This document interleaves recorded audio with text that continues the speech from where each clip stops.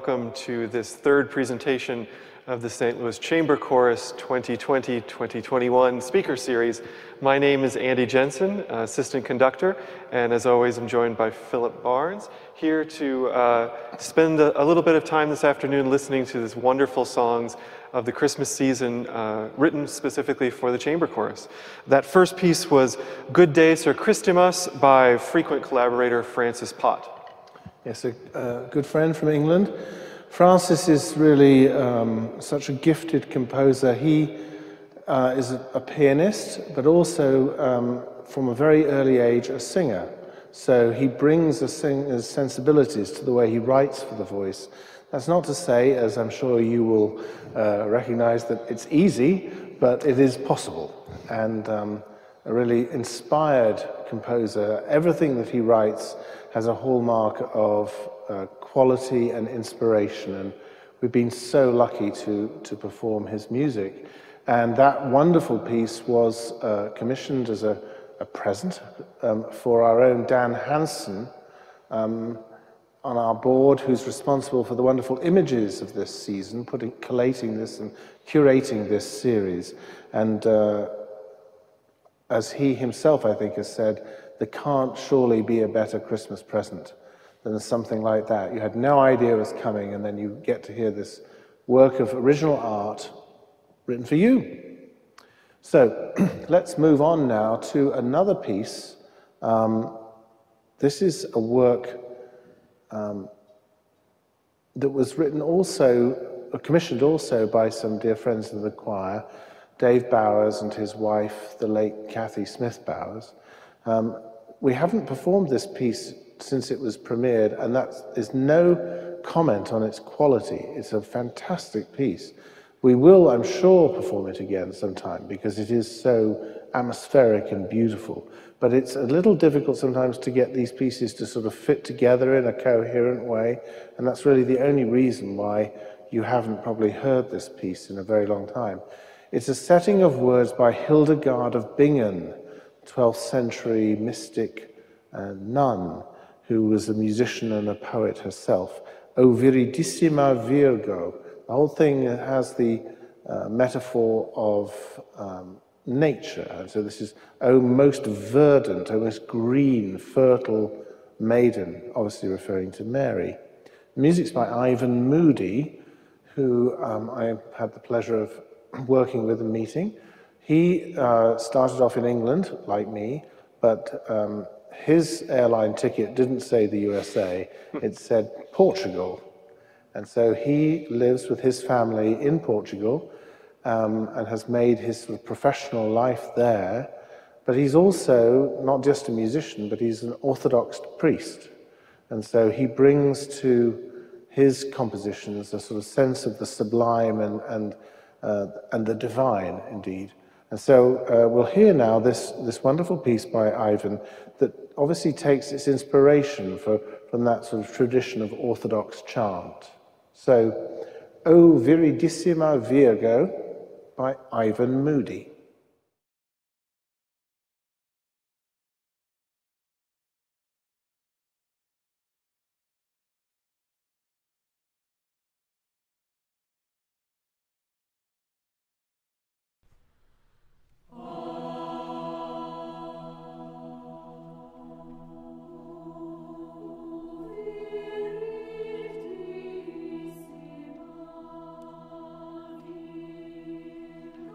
Oh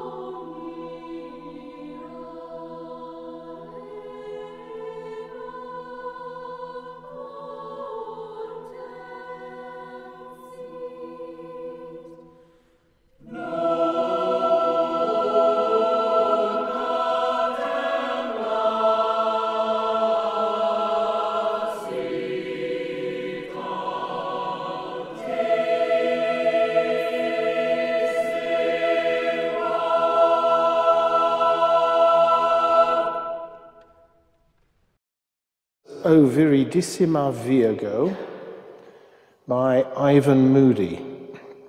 You can clearly, I think, hear the influence of chant in that work, and it has a sort of timeless, otherworldly nature to it. Yeah, and it's not a piece that I've performed, and I'm going to have words with you later about that. It's such a fantastic piece of music. A decade I've been in this choir. That's really, really striking. I was really taken by how effectively he used some very, very old techniques along with these ancient words to sort of seduce you into feeling as if you're listening to something that's historically authentic, and then creating this great atmosphere using modern harmony, you know, in ways that were truly interesting. That was a really, really fine piece of music. Isn't it? Yeah, it really is. And I've always fascinated with pieces that seek to kind of reconcile the ancient and the modern, you know, especially when you have an old text in a new setting or combined with an old melody, perhaps, that finds a new home. And in our next piece by Martha Shaffer, we see a similar kind of thing. We do. This was a remarkable compilation, I suppose might be a word for it, that I asked Martha to put together. Martha, of course, was our long-time, wonderful rehearsal accompanist, but rehearsal accompanist is a bit like calling somebody, Werner von Braun, like a rocket scientist. I mean, she was so much more than just a rehearsal accompanist. And her insights into what would work for this particular choir, how the voices could come together, not only helped us in our weekly preparation for concerts, but of course also it informed her own composition. And so we're going to hear now, as you say, a piece that combines very early music with very modern music. And so what I asked her to do is to try to set a very ancient poem by a 5th century poet, Caelius Sedulius, which is a wonderful name for this type of poem. I never knew what it was until I was researching it. It's called an abecedary. And because of that, the reason is, the first verse begins with A, the second verse begins with B, then C, and get where we're going, abecedary. So when we get to H, we have this chant that's associated with Caelius Sedulius, and then we have a version, an elaboration of the chant by the very, very, very early Renaissance composer Guillaume Dufay. And so we have his 3-part setting, and then we have Martha giving different treatments as all these verses sort of come along, one after the other in sequence. Right, and it works in sort of a alternating fashion, yeah. So you hear it come and go. And those of you that know Martha, you know, in my experience with her, with the choir, she's a very quiet person, sort of unassuming, but the way that this piece ends shows just how mighty her spirit must be inside, because it is a really tremendous closing. So this is Hostis Herodes by Martha Shaffer.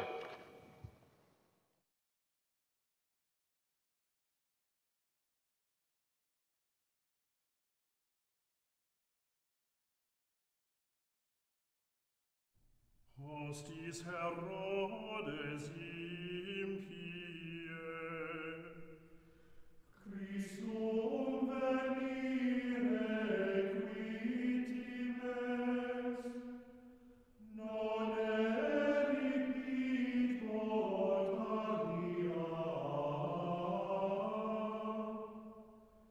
qui regnat ad celestia.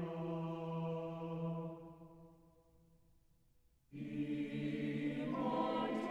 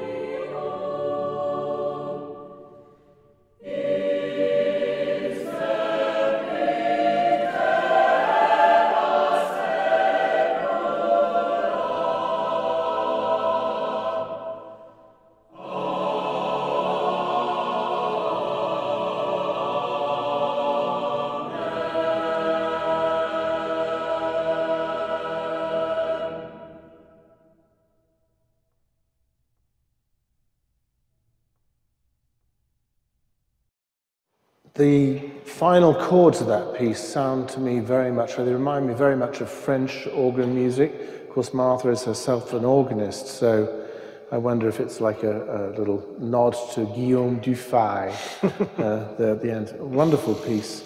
We'll stay with the idea of these European influences, and now for a piece by another former member of the choir. This is Charles Collins, who for some years sang bass with us and wrote several pieces for us. We recorded his Mass of St. Louis on one of our earlier discs, which is a really wonderful piece. We should do it again. But this next piece, with the unlikely sounding title of Joulupuu on rakennettu, is a piece that I think comes from his years living in Finland. He speaks Finnish, and this piece became sort of an earworm for me. I just couldn't get it out of my head. So we have performed it on different occasions, but this recording we're going to hear actually is, I think I'm right in saying, the first time we ever made the jump from cassettes to CDs. And so this was a private recording which we made in South St. Louis at St. Mark's Episcopal Church one very cold winter's night, which seems appropriate. Yes. So, Joulupuu on rakennettu by Charles Collins.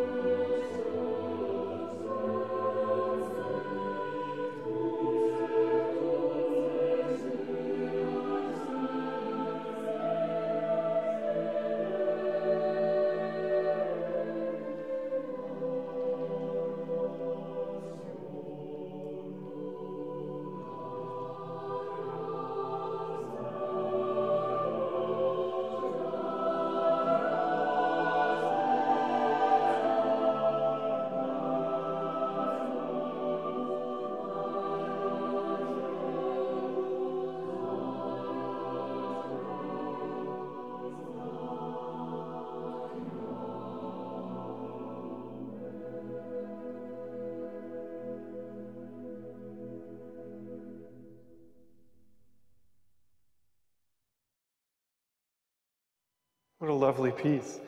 This first half of the program really includes a lot of pieces that I've never sung before, and so there's a very different experience, you know, I'm almost more like an audience member than a singer. The next piece, however, is one that I was a part of. Its premiere, Dum Medium Silentium by Wolfram Buchenberg.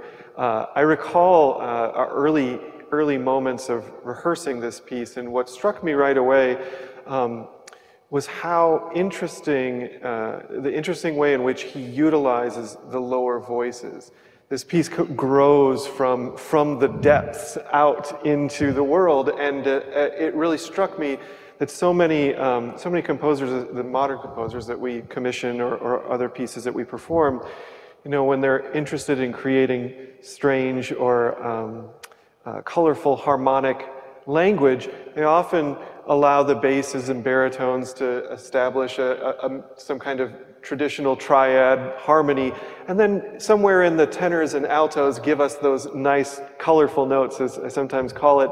But in this case, and also I notice often, and we'll hear it later in Judith Bingham, there is a much more adventurous way of using the lowest register voices, which I think is somewhat challenging to pull off. You have to have really confident and capable singers, which perhaps that's something that these composers know that we have and are able to venture into that territory. But I'll let Philip tell you a little bit more about the specifics on this one. Well, this is one of those pieces of our repertoire written for two choirs in some ways. So it's a very big chamber chorus. And so we make a virtue out of that by saying to composers, please think of this as a sort of choral conversation. Conceive your music as a conversation between two choirs. You can either do it by having a choir of upper voices speaking to lower voices, or you can have two equally balanced choirs talking to one another. And you'll certainly hear that. And much of the remaining pieces we're going to hear today are in fact constructed like that. So this piece by Wolfram certainly makes most use of the 8 voices, a very rich sound. And I've never met Wolfram Buchenberg. I don't know that he's ever been here.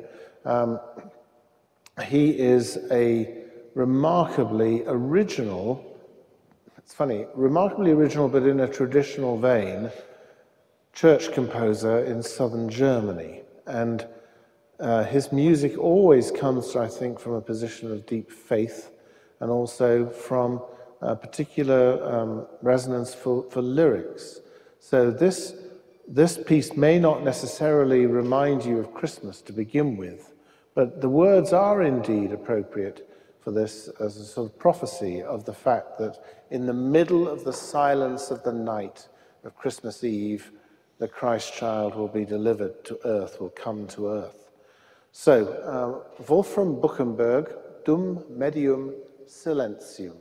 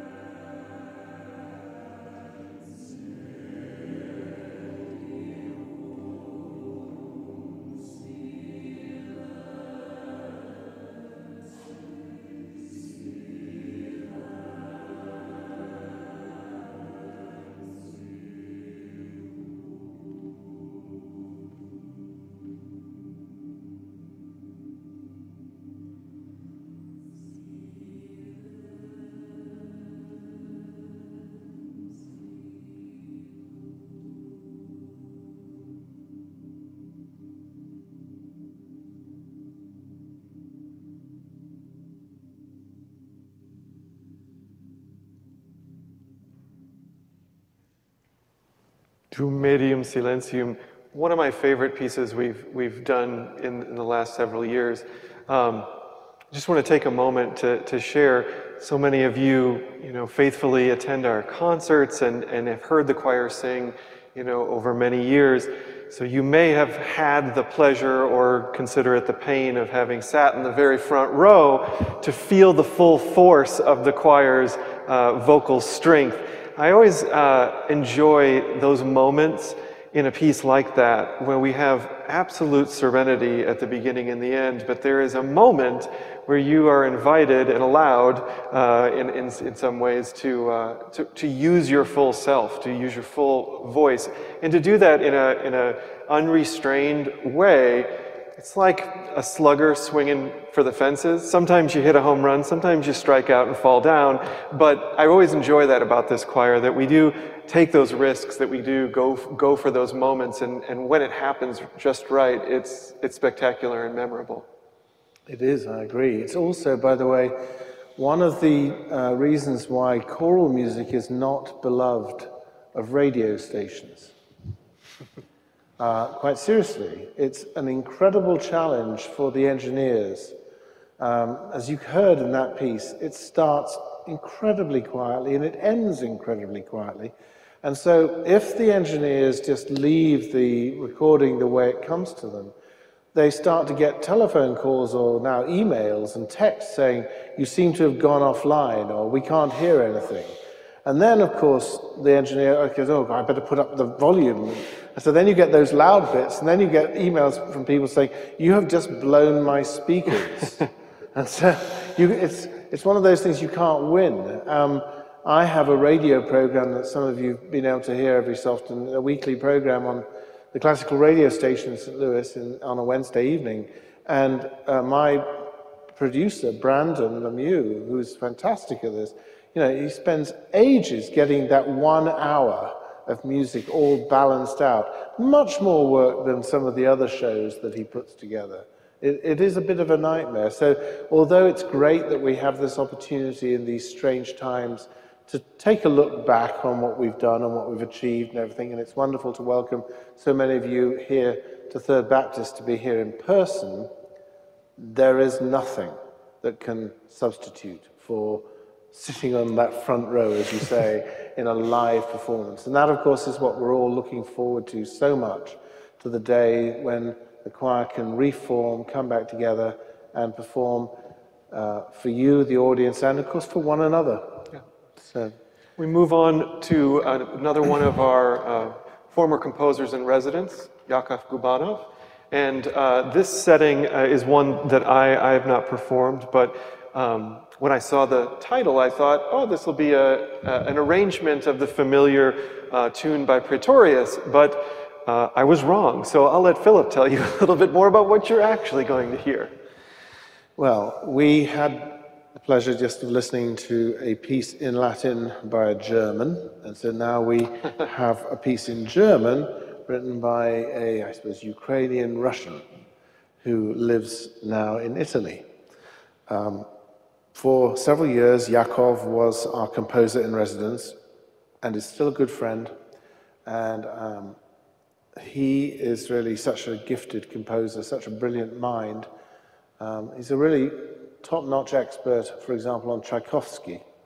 And I've had the great honor to attend some Tchaikovsky performance with him in Moscow. And it's a really wonderful privilege to hear Tchaikovsky performed by Russians with a sort of Russian interlocutor, so you can get a feeling of the genius of that composer. And Yakov also has a remarkable pedigree. In his late teens, I think it was, he was the last student of Dmitri Shostakovich. So he is steeped in Russian music. But at the fall of the Soviet Union, shortly after, he found himself as a sort of visiting scholar in Frankfurt, in Germany, and indeed speaks German and loves German culture and German music. So when we had a concert called A German Christmas, I thought it would be kind of a stimulating, interesting, original take to ask an outsider, as it were, on German culture, German carols, German music, for their take on, as you say, these very familiar words. So it is a totally original piece of music. It's not an arrangement of anything else, again for double choir.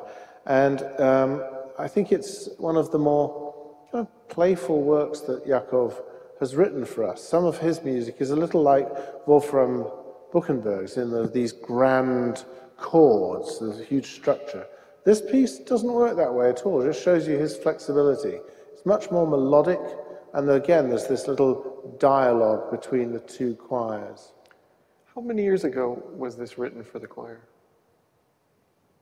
That's a good question. I think maybe now 5 or 6 years ago. Yes, I think I remember why I didn't remember singing it. I had laryngitis for that concert, and I couldn't sing.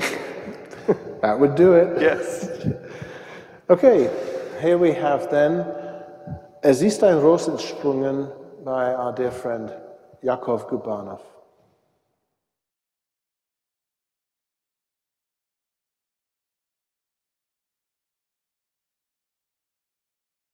Es ist ein Ros entsprungen von einem großen Wort,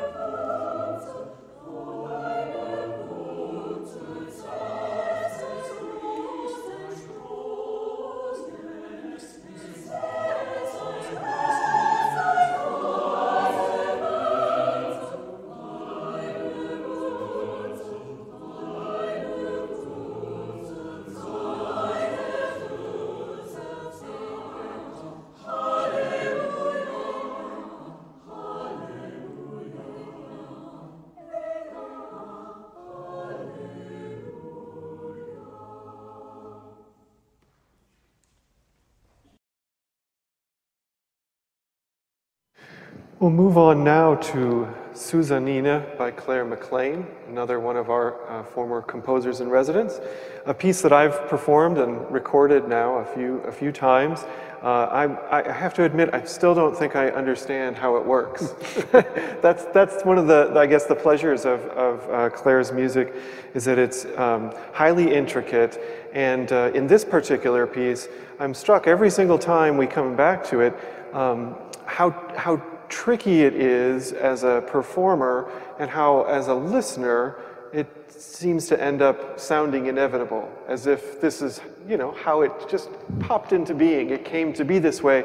But when you're in the midst of it and you're having to transcribe and figure out what all these symbols mean and why exactly is this one line slightly different than it was the last 36 times you sang it, it can become really challenging, but it is a piece that, and I've had this experience many times with the choir, that when you're as committed to new music, especially commissions, as Philip and the chamber chorus is, it requires, I think, a lot of humility on the part of the performers. It requires us to reserve judgment until all the pieces have actually been put in place.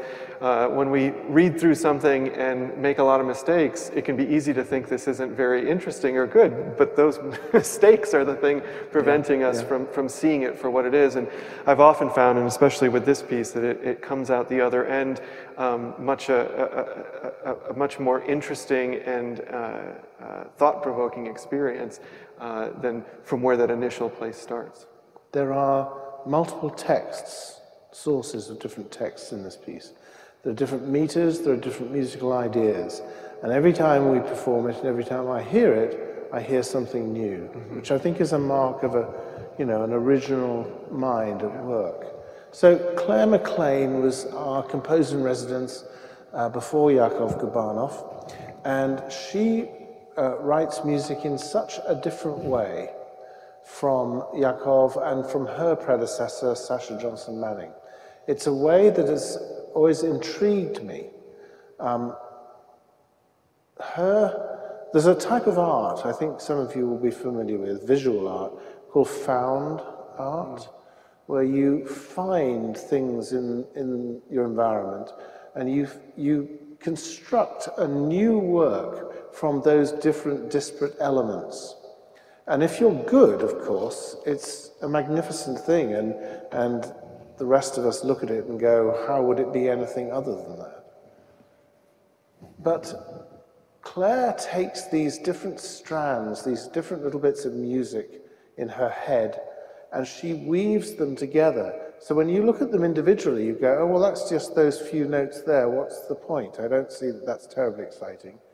But when you put them all together, if the singers can do it, it's very difficult. You did not overstate that.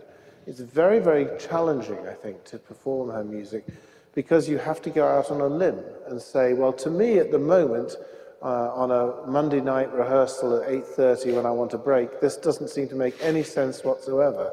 But I have to have faith that one day it will work. And that's exactly what happens with her music. And all her music, I think, is like that.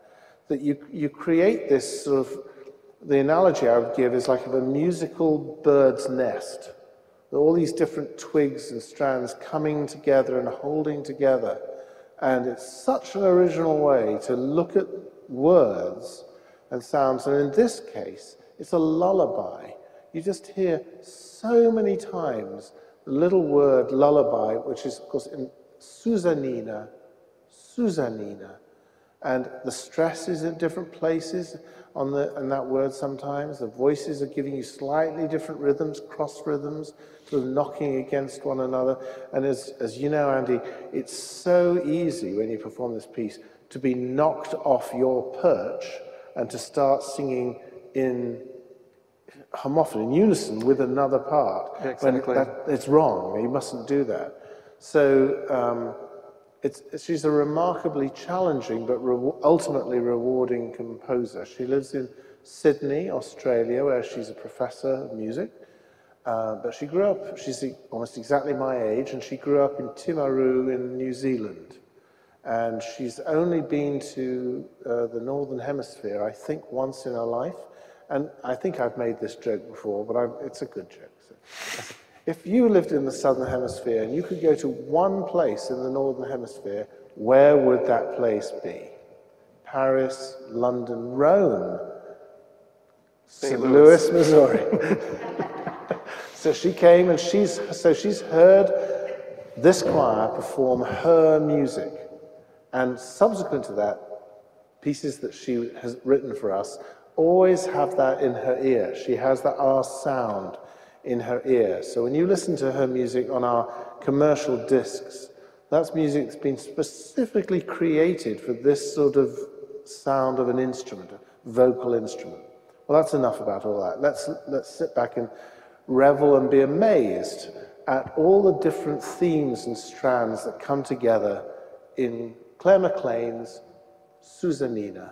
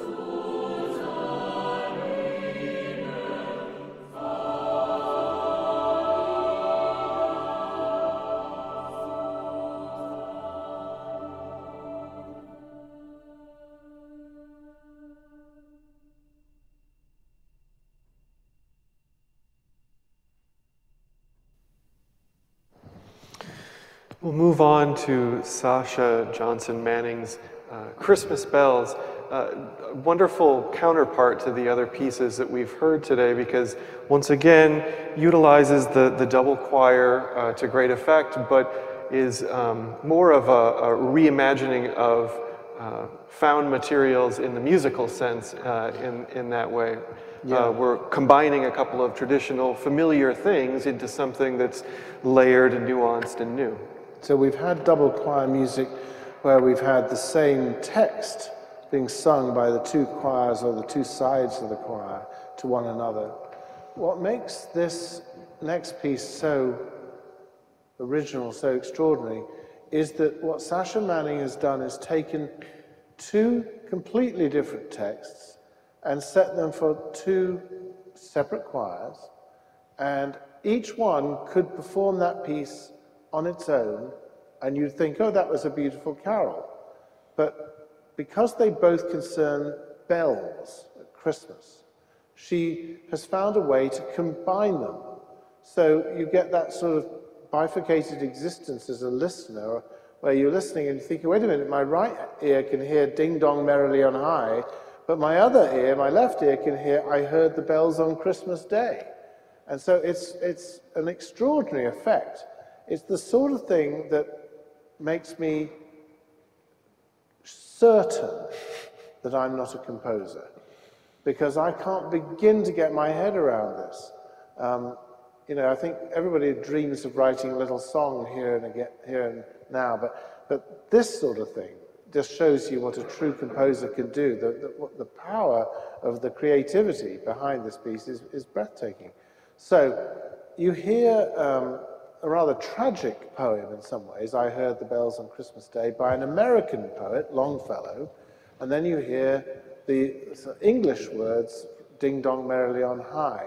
And so it's a perfect piece for us, because here we are, an American choir in the American Midwest, but founded by a Briton. I, of course, am from Britain originally. Sasha Manning is from Britain.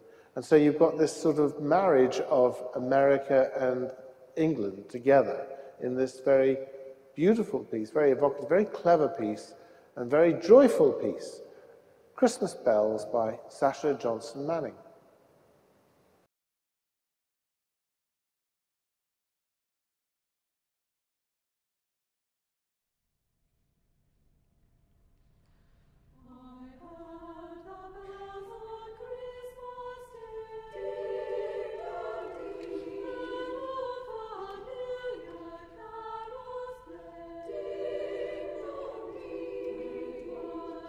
Sweet the woods repeat.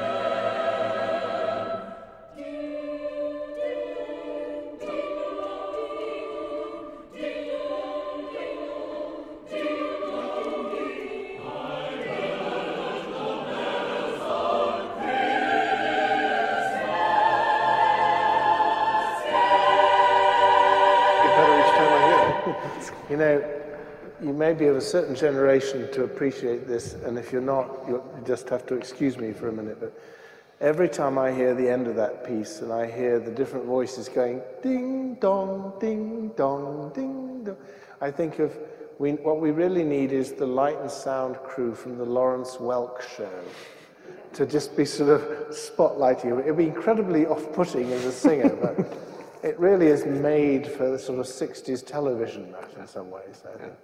So, terrific. Well, we move on to Eriks Esenvalds in the Bleak Midwinter. If you've heard this piece before, you'll be looking forward to hearing it again. It's one of those fairly rare circumstances which, you know, the music arrives in an email or in a mail, and it's printed out and handed to the choir, and we sing it, and everyone pretty much simultaneously knows that we've just brought to life something that will be sung for many, many years by many, many people. And Erik's music is much that way. He at least for the time being, sort of has a niche. He writes within that and delivers hits each time, right? So helps with the mortgage. Yeah, it probably does. And so this, in the Bleak Midwinter, another such a familiar, beloved text, the Christina Rossetti, but a new melody that our recording of this, you know, in some ways, it's so good, and the engineering is so good on this, that it's really hard to get the full effect, because in this piece, what I think was most challenging for the choir to master was that we have phrases handed back and forth, full SATB phrases, and it's not, you know, one choir sings a whole stanza and then the next choir. It's within maybe one phrase, you're trading back completely, and to make that sound seamless and even is very challenging, even if the notes themselves are not.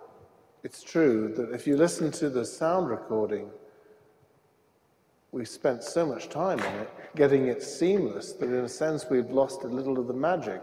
And that's why live performance is so valuable, because you can be there and actually watch, as it were, the melody going from side to side, like one of these vocal tennis matches, you know? And it's not quite as easy to pick that out on a recording. So you'll just have to take our word for it, that it's really happening. This is an extraordinary piece of music, really, because what Eriks Esenvalds does, and I think Bob Chilcott as well, we're going to finish with Bob Chilcott today, what they do is they create, they conjure an idea, and then they work on that idea, they tease it out to its natural conclusion. And some other composers, sometimes when people give me a piece of music to look at, they say, what would you look at this? And I say, well, you know, the trouble is that you've got enough ideas in this piece for a symphony, but we've only got 4 minutes. And what you need to do is to stop taking section by section by section with a new idea each time. What you need to do is to find the overall musical thematic material and then unpack it, see if it can be echoed or elaborated on, but always recognizably coming from that original idea. And as I say, I'm no composer, but I have been doing this long enough now that I have a good feeling for what works and what doesn't work. And let me tell you, everybody, this works. This is like an object lesson in how to do this. What's great about this piece is that not only is it written for us by a composer at the very top of his game, but yet again, we have this great sort of complement, I suppose, between either side of the Atlantic Ocean. So we have an American choir with a Latvian composer in Europe, setting very familiar words by Christina Rossetti, an English poet. But these words, if you didn't know, these words were actually written specifically for an American magazine, Scribner's Monthly. So just as the words sort of testify to that sort of transatlantic relationship, so does the music as well. So Eriks Esenvalds in the Bleak Midwinter.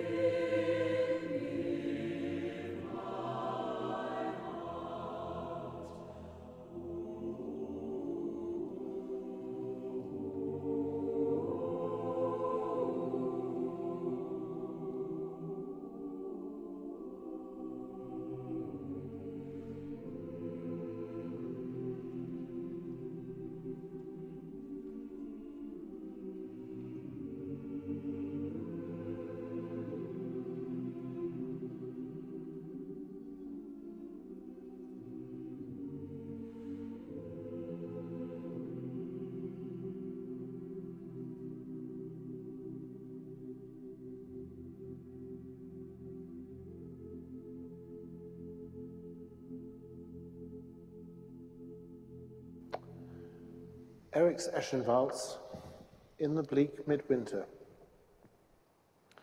Well, now another piece for double choir, using different texts by a British composer whom we've been very fortunate to commission on several occasions, Judith Bingham. But this is not a commission. This was a piece that Judith wrote some years earlier for, I think, the Lichfield Festival. And I always wanted to give a sort of, I suppose, a definitive performance of this. It's a very difficult work, but it's a really great work, because what Judith is able to do is to sort of conjure a feeling, an atmosphere, in a very few phrases. She's a very dramatic composer. And what she's managed to capture is not just the mystery of the incarnation, the mystery of the birth at Christmas, but also the perilous circumstances surrounding it. And I don't just mean not being able to get a room at the Hyatt. I mean, the power behind this setting is the fact that we should always remember those chilling words of Herod, who told the wise men, "Tell me where the child is born so that I can go and adore him as well." And spoiler alert, as you know, he had no intention of doing that. He wanted to kill all the young babies because he believed that one of them would one day usurp him and become greater than him.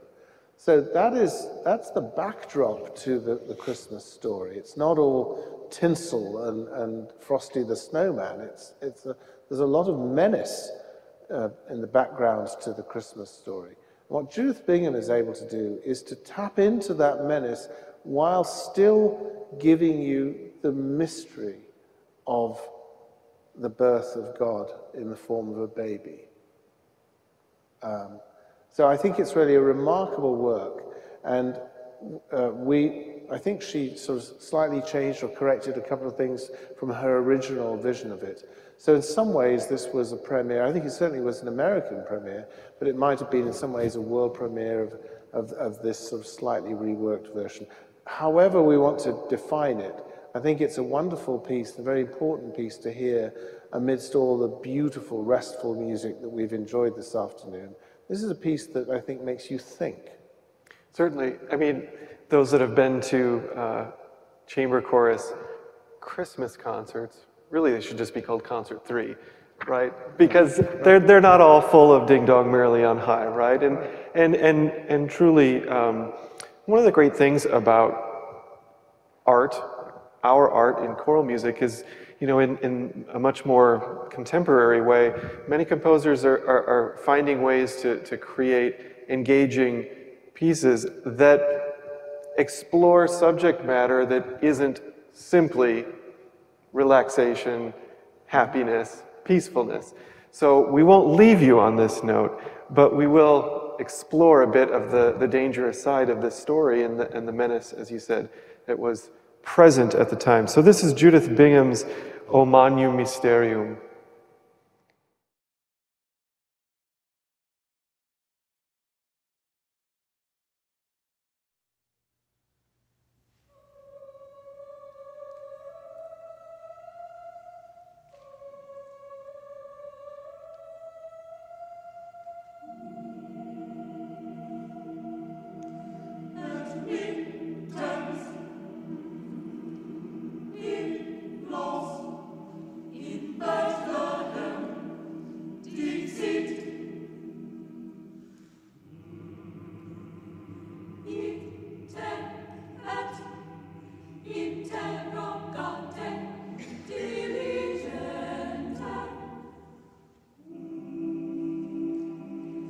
Et cum mit veneritis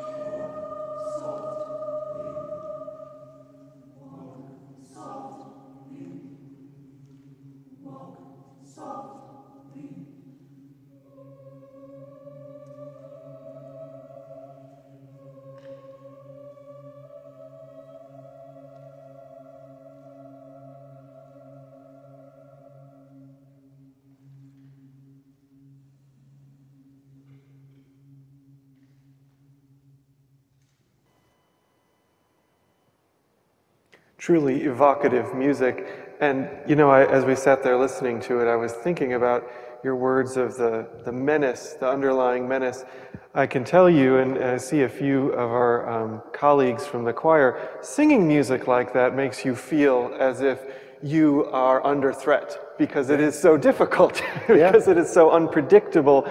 All of these sort of strange and unexpected sounds, they're unexpected for us as well, and they're such a challenge. It's so difficult to perform that kind of music a cappella with the kind of assurance that you need in order to convey it effectively.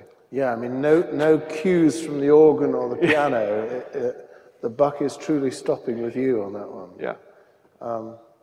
Yeah, and it's really testimony to the extraordinary dedication that all the singers have given over many years to put together these pieces. It's one of the reasons, I would suggest, why composers around the world, at least, you know, return my calls most of the time. I mean, they know that they may not get particularly rich off a commission from the chamber chorus, but they will get a devoted, a dedicated effort to realizing their vision as well as we can do it.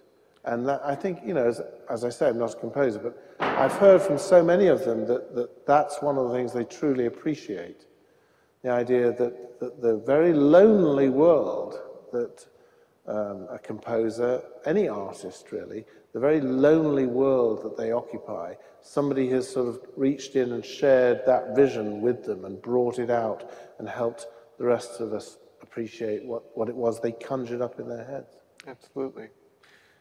So the last piece we're going to hear today is by another person who started off life as a singer, as a very young lad. He was a choir boy in the choir of King's College, Cambridge, and he might be proud or horrified for me to remind you that if you want to hear him sing the soprano solos in the Fauré Requiem, it is still in the catalogue, it is still available all these decades later. So he was a wonderful boy soprano. His voice then broke, and then later on he came back to King's College, Cambridge as a tenor, choral scholar, and then some years after that he was with some of his fellow ex-choral scholars in a group called the Light Blues, and then subsequent to that he got recruited for a very famous choral group that I'm sure a lot of you have heard of called the King's Singers. And all the way through those different ensembles, Bob Chilcott was writing and arranging music. And really, I think, applying what he knew, what he was learning as a practitioner, as a singer, to the way he wrote music.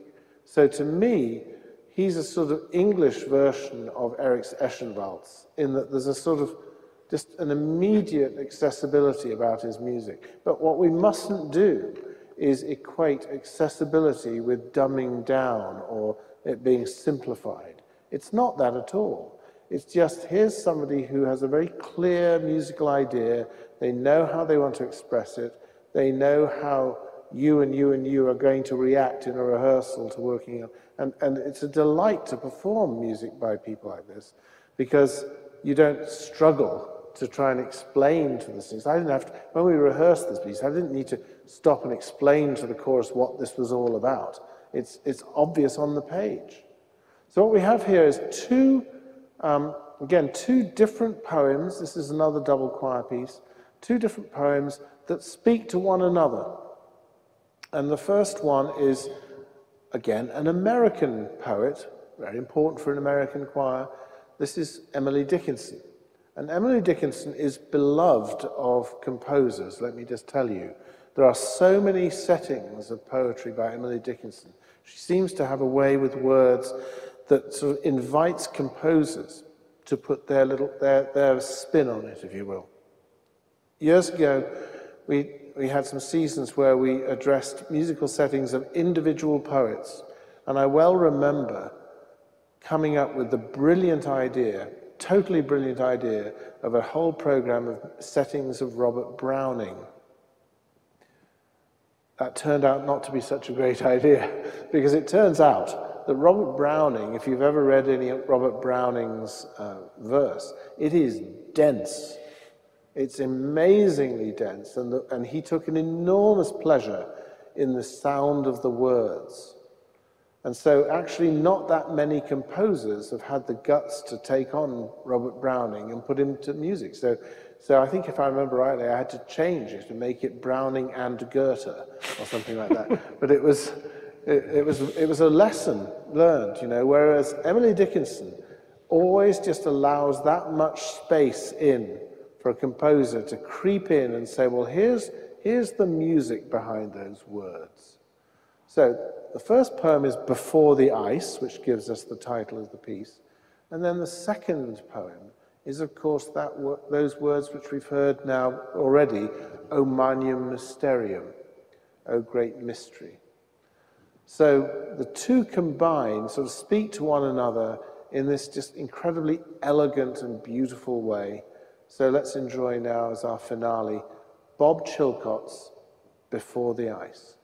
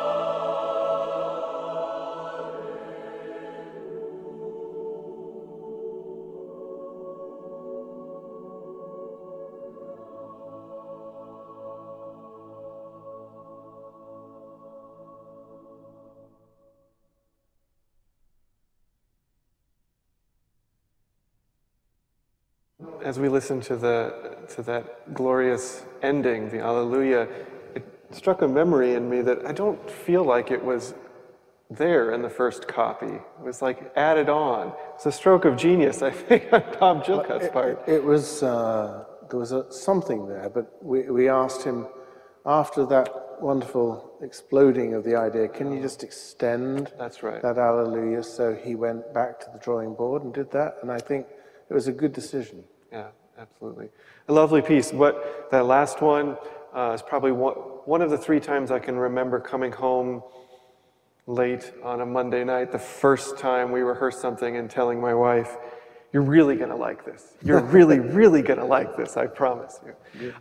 We'll conclude today with a question. I was asked to bring a question to Philip that he hadn't considered for the program. And although we're looking at and listening to music of this sort of Christmas season and Christmas time, with the focus on new pieces and with commissions, I wanted to ask if there were any from this list, or others, I suppose, but any from this list that you know, you receive the music, you review it, you're preparing for rehearsal, any that you can remember truly shocking you, surprising you, either in how well it went, or how poorly it went, or hearing things in the choir, even in initial stages of rehearsing, that opened your imagination and helped you to see or hear it differently?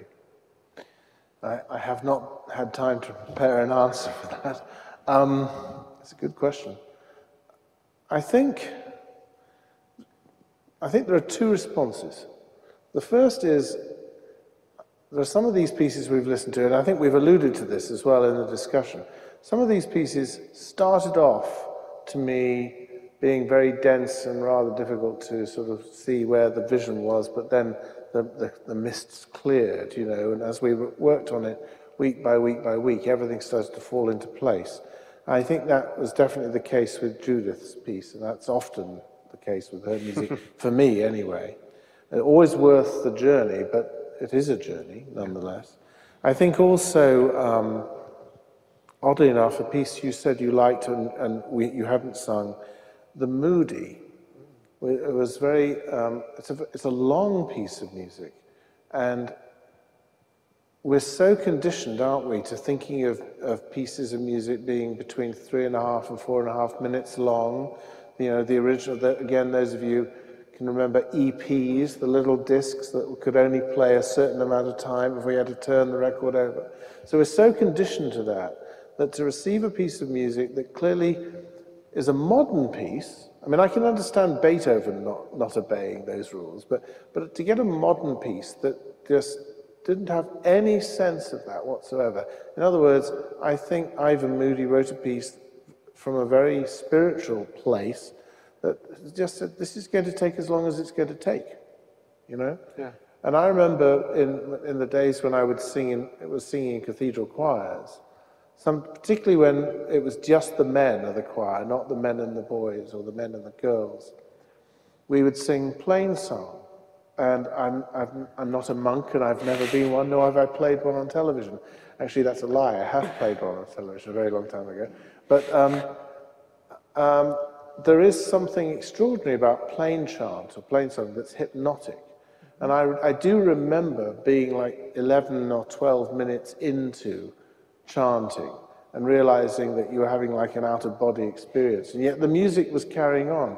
Now, the O Viridissima Virgo is not that long, but I think it was a real challenge to sort of just switch off that part of the brain and just let the piece go on its own. So I think that was an unusual challenge. The one that surprises me still to this day, and if he watches this presentation, I'm sure he'll be extremely amused, is Charles Collins's piece. There's just something about that piece that I don't speak Finnish, I don't understand it at all.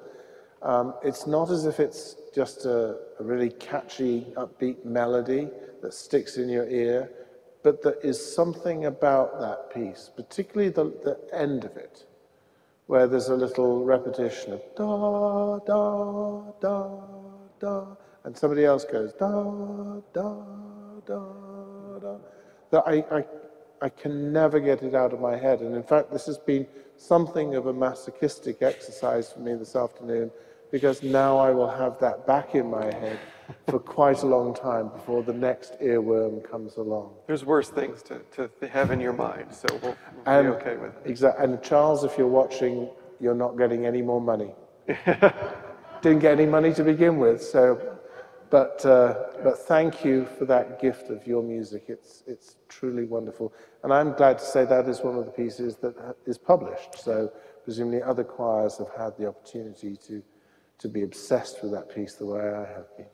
Well, as we conclude, I want to say thank you for the opportunity to talk about and listen to music at the conclusion of what has been a very difficult year for all of us. It is refreshing to stop for a moment and reflect on something that we all love, that we all share, and we haven't been doing.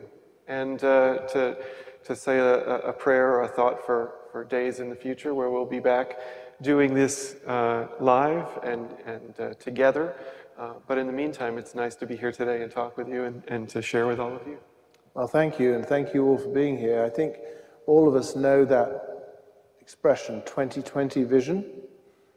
And I think this year we've been given a vision of where we go from here and what we can do with our choral music when circumstances return to normal and we're able to meet together and make music together. Yeah. But for now, thank you, Andy. Thank you, all of you. And here's to our next presentation, which will be in February. Thank you. Thank you.